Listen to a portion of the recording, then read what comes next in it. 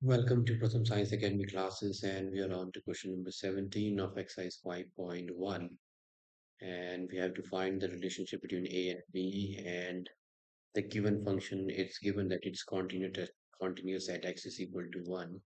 So our function looks like this on the number line. So it says that it's at x is equal to 3 and less than 3, the value of the function is ax plus 1, and greater than 3, the value of the function is bx plus 3.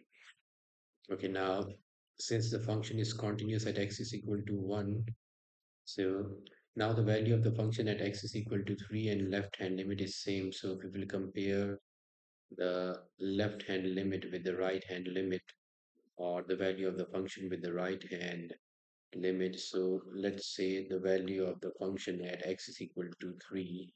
At x is equal to 3, the value of the function is ax plus 1. So it's ax plus 1, which gives us, we put the value of x, that is 3a plus 1.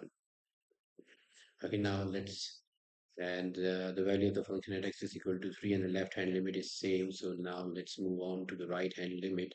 So for the right hand limit, the value of the function at x is greater than 3, the value of the function is bx plus 3. So this is limit x tends to 3 plus bx plus 3.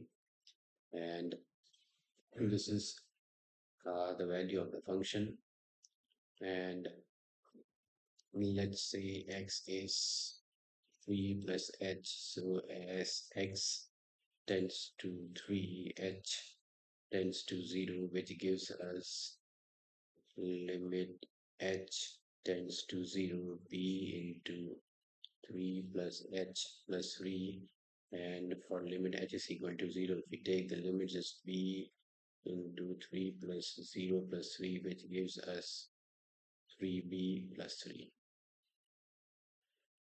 Okay, so as now, since the function is continuous, or because the function is since this function is continuous, so that means the value of left hand limit, or the value of the function at x is equal to 0, this should be equal to, so value of the function at x is equal to 3, or the left hand limit, this should be equal to the right hand limit, and it's 3a plus 1 is equal to 3b plus 3, which gives me it's 3a minus 3b is equal to 2. Now 3 is common, so a minus b is equal to 2, and a minus b is equal to 2 by 3, which gives us a is equal to 2 by 3